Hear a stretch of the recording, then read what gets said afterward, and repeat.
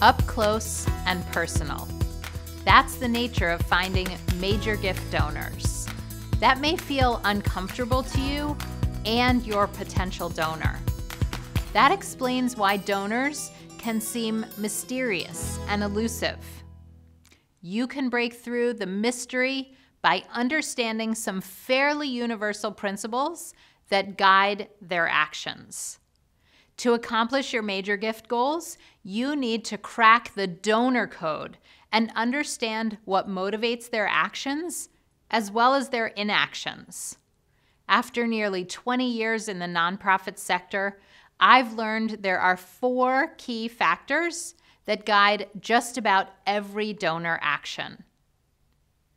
People are wired to be helpful, especially those who are already supporters and volunteers. When you approach people to help with your important cause, keep a positive attitude. Assume they will want to help rather than assuming they won't. I once worked with a woman named Nellie who always assumed the worst. We'll call her Negative Nellie. How do you think she spent her time? Nellie would waste her time playing on the internet and hang around the water cooler and complain she didn't have any good prospects. No wonder she didn't raise any money. It was a self-fulfilling prophecy. At another organization, I worked with Paula. We'll call her Positive Paula. Paula assumed everyone she met would want to give. After all, she said, why wouldn't they? So whenever Paula went to meet with a potential donor, this was her attitude.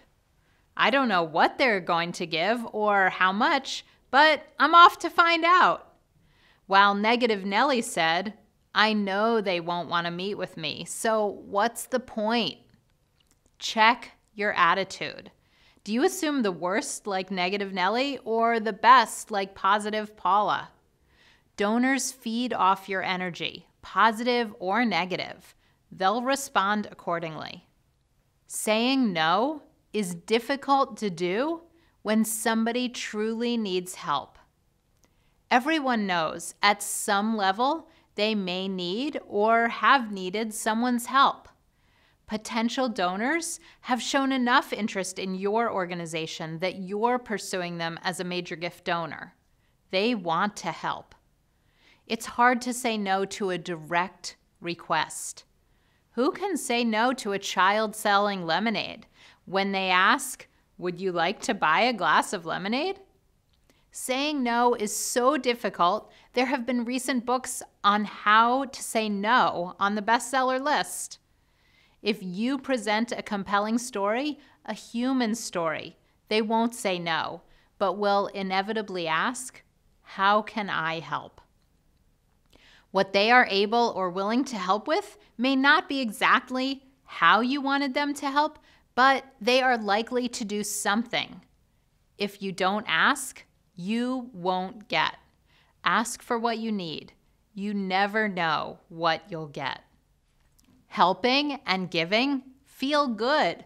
There's plenty of studies and documentation supporting this. If you can make giving feel good by demonstrating the impact a gift makes, then your donors will want to give again and again. Laura donates to a literacy organization because she believes everyone should be able to read. She can't help everyone. She doesn't have the resources for that, but she wants to make a difference. One day, she gets a shakily written letter from Kim, who is learning to read and write as an adult, thanks to the support Laura has provided. Kim tells of the frustration of not being able to read her children a bedtime story or a note from their teacher or even the label on her medication. Kim has been too embarrassed to apply for work because she couldn't fill out a basic job application. However, with lots of hard work and support from the Literacy Center, she is beginning to read and write. Thanks to Laura's support, Kim now reads with her kids every night and has gotten a job at a local store. Laura has changed Kim's life in profound ways. And thanks to Kim's letter, Laura knows she made a real difference. This might be the most important takeaway. The first gift you receive from a donor is not likely to be the largest gift they give. When getting started with raising major gifts, this is really important. Most development directors stress over how much to ask for, but the specific amount is really not that important. Ask donors to double, triple, or even give 10 times their average prior gift amount.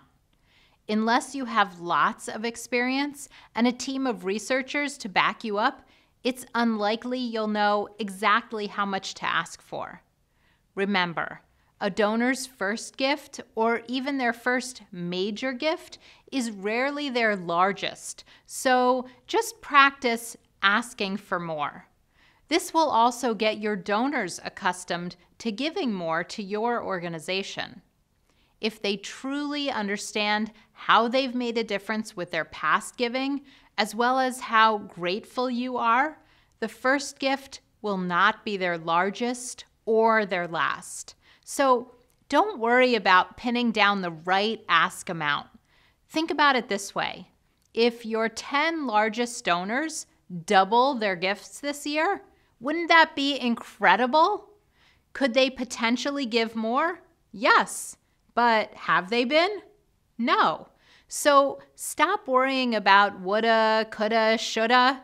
Just ask and keep your eye on the prize, their 5th and 10th gifts, and ultimately even a planned gift. Here's the thing. Donors are just people.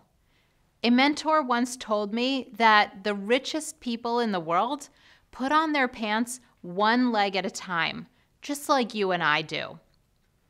They have their hopes and dreams, heartache, loneliness, and a desire for human connection.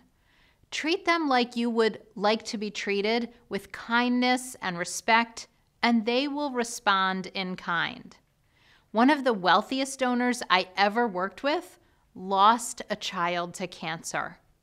All of the money in the world couldn't stop that heartache. Remember, your donors are people with real problems too. One key difference about extremely wealthy people is that they are frequently asked for money. Try to get to know them first. That will make you stand out from all the others who are only after one thing. You can learn even more factors to crack the donor code in my online course, Mastering Major Gifts. In the course, you'll learn how to motivate and inspire people to give, as well as how to ask for major gifts in a powerful way. Register today.